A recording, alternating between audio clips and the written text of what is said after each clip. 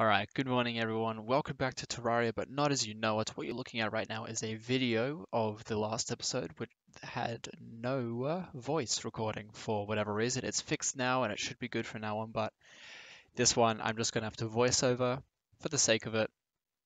I apologize, but nah, that's all good. So we start off with the Goblin Army. Happens pretty much exactly how you'd expect it to, except in the hard mode we have these new Goblin Summoners, which we'll get to. So here I've got a ranger outfit on. I spent all the chlorophyte on the shot bow and on the armor. As you can see, the leaf crystal above is the set bonus that's shooting at things. It's pretty self-explanatory, I hope. And yeah, so I've gone for a bit of a ranger because I feel like it's going to be easier for the next fight. As you can see in my inventory, I just picked up the bow then. I also got the dart rifle, which I used then, which I got from a corruption mimic when I was farming there for Souls at Night. And with the cursed darts, they actually do quite some damage, and if you shoot them like up in the air and it hasn't hit anything, it'll rain flames down, so it's actually quite good for AoE. But anyway, that was that. The summoner is just a bit of a hard mode enemy that has a chance to drop the knife, the bow, and the dole, I believe it is. I got the bow, which is all I really wanted. Did some fishing off camera. I got some double cod and damselfish for calming potions and ammo reservation potions, not respectively, so the opposite one. Here I am just sorting my inventory, finding out which accessories I wanted to go through, which ones I want to keep and whatnot. Yeah, you can see on the right also I've got the Architect Gizmo pack and the Magic Quiver in my second slot. Obviously I'm not using mana, so I got rid of the mana flower was I using. There I am showing off the Corruption farm I was using. We'll get a closer look right at the very end. But yeah, Architect Gizmo pack's just good for building, gives you range and whatnot. And what's the word I'm looking for? Speed in placing blocks and whatnot. Just making a bunch of potions, because I also am planning to get some ichor.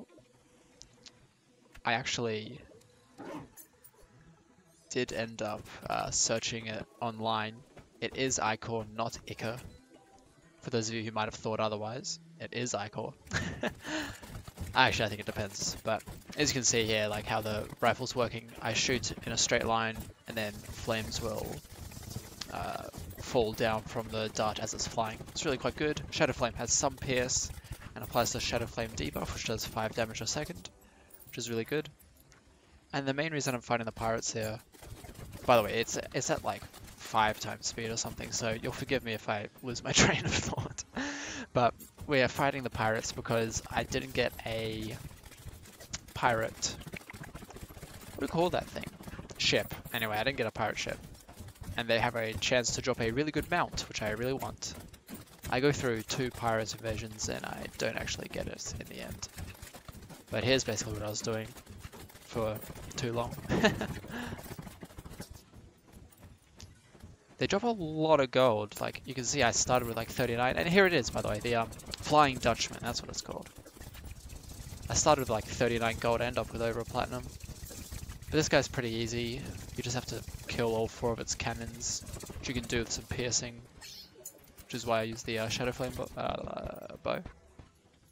I heal and then immediately die to it anyway, lol.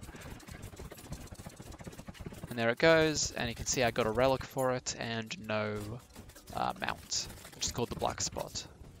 It's quite good. I actually die a crazy amount. It's kind of insane. But this is good, you know, we get 2 Dutchmen, whereas in the first one we got none, which is super unlucky. I've never seen it happen before. But this one worked out a lot better. And as you can see, we get the relic and no mount. Crazy how that happens, eh? This place is turning into a graveyard because of how many times I died. And I'm back up to, yeah, 80 gold instead of the however much I started with. They also dropped a gold ring, you can see there. I just put it in the bottom right corner there. Which is, increases pickup range of coins, I'm pretty sure. And it's very, very rare. Made a Mega Shark, you need shark fins, gun parts, and the Mini Shark, and Souls of Might, so you need to kill the Destroyer. I remember talking about how I would make it, but then probably didn't end up doing it because I was going to go Mage, but since we've got the Ranger set, the Ranger hood, might as well go for it, hey? This is just the second pirate, so I thought, you know, I was thinking about it and I was wondering how easy it would be to cheese. And the answer is very. Very, very easy. Pretty much AFK. Also dropped the Nimbus rod, the Angry Nimbus did, which is super rare. Not super rare, it's pretty rare. And overall, actually a pretty good weapon. Even if it is magic, you know, you can use it no matter what. It's like a sentry. You just put it there and then go back to using your bow. So here I am completely cheesing it. It is a little bit slower, I think. I don't know for sure. I should probably put some traps in there, actually. A little something to think about. Maybe I will. Maybe I won't. But, you know, I got the water candle going to try and make it go faster. And then here I'm closing things in the background because it was running slowly. Got another Dutchman, which is always good. Another chance. Another 25% chance to get the black spot, the mount. 25%. I mean, and we've done it. This is the third one. He drops a cutlass, by the way, but 25% times 3 is 75%. So, by law, we have a 100% chance to get it the next time. I have no more pirate maps though, so there is no next time. Nearly died to the only thing that can hit me through walls, and another unsuccessful pirate invasion. Such is life. What are you going to do about it? So here I am making 1.4 Crim a small world, still in master mode, you know, I'm no cheater, and putting Crimson in it. Excuse me. First order of business, mining potion, put the chisel on, get that. Look at that. You know, obviously it's sped up, but it was honestly very close to exactly this fast. And I'm not looting chests, you know, I'm not just going to make a bunch of worlds and loot chests. There's not much I want from a pre-hard mode world. So I just went through, I picked up a heart crystal along the way. Never know when that could come in handy. So now we just need to kill the wall of flesh, because Ichor stickers only spawn in hard mode. So I'm looking at all the potions I need. Obviously archery just got, you know, infinitely better now that I'm actually using arrows. It looks pretty open enough. I don't have any water walking potions to stand in the lava, so we're just gonna go for it and goodbye. Absolutely disgusting. Didn't get the ranger emblem. Don't know if I would have used it if I did, but yeah, it's a thought. So Mega Shark's a lot worse than I remember, by the way, so I might not end up using it. And here we go. You can see that guy there. That's an Ichor sticker, and he dropped like 4. So I won't be here for too long overall. I mean, I'm not going to be here for long at all. The entire video is 13 minutes, and I recorded for like an hour, so. But here especially shouldn't take too long at all. I'm just running around, killing mimics as well. Cross necklace, already had one. Don't know why I remember that specific drop, but hey. And you get to check out all the different enemies that we don't get to see because we got corruption instead of crimson. They're pretty much average, pretty whatever, to be perfectly honest, but now I'm pretty, yeah, ice tortoises, frozen turtles. No, ice tortoises is what they're called. They drop frozen turtle shells. Now, soon enough, you'll also see a, yeah, you can see it up there, the crimson mimic, where I just like, okay, I see it, time to build an area so I don't get one shot by it. Because I only get hit by it once, I think, and it got very scary. So my spider activates it, and here we are just chasing back and forth. It has all the same attacks as you've seen before with Hollow and Corruption, but a much smaller area. And we get Life Drain, which is a magic weapon, which can attack all sorts of enemies around you and increases your health regen. Pretty good for AoE, otherwise pretty bad. I activated a lava trap there, so I just left. And obviously it's really bad if you're going ranger, like obviously you don't want to use magic weapons. Yep, and we are back. Organizing some things. I think I show off the Ichor darts. All the darts have different effects. The crystal one bounces and pierces. And the ichor one,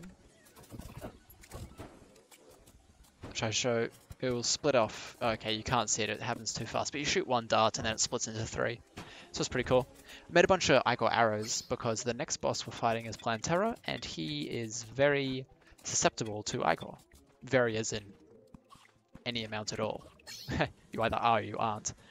And I don't think I've even explained ichor. What it does is it reduces enemy defense. Here I am looking up the... That was me searching up how to pronounce ichor. I'll look it up now. Ichor debuff Terraria. Here I'm just about to kill the twins because I've got some dumb plan that doesn't end up working, but, you know. Ichor reduces the defense by 20. And what that means is that you take 1 extra damage for every 2 defense missing. So like right now I've got 56 defense, which means everything that hits me does 28 less damage. And so reducing their defense by 20 means everything I do, every one of these arrows, every spider I've got, I don't even know if I have spiders active at the moment, but yeah, I don't. But all of them deal a flat 10 extra damage. Excuse me while I take a drink. During this fight, you've seen it all before. I decided not to cheese it. I don't have the meteor staff, and you know, I'm way stronger than them now. There's no real reason for me to just sit in a box and shoot out the sides. Though I could make it work. I actually get kind of low in this one. I got a little bit cocky, started using holy arrows. Not worth it. Actually noticeably less damage. Did I get close? Maybe I didn't. Maybe I'm just that good. So I made the harp of the soul's sight. And its speed depends on how far away your cursor is. And it pierces, I think, infinitely. Looking up. Magic harp. Magical harp, my bad. But I thought, hey, let's do it again, get the magic set out, and then use the magic harp, and this will be so much easier.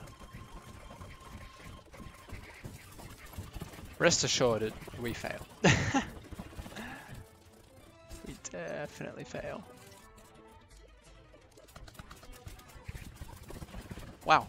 Each projectile lasts for 4 seconds before dissipating, and ricochets and pierces enemies an unlimited number of times until the time limit is reached.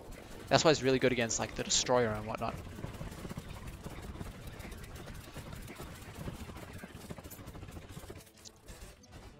All this is easy so far.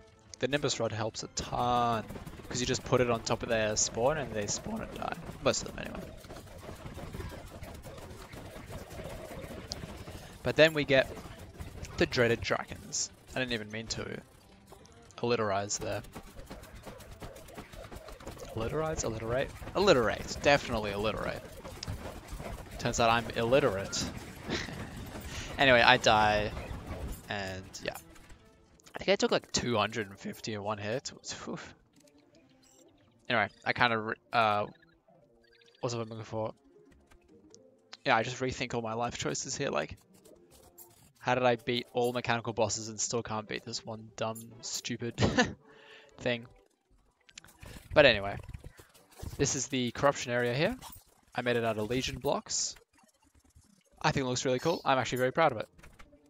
And I think that about ends it. Yeah, untitled, as you can see.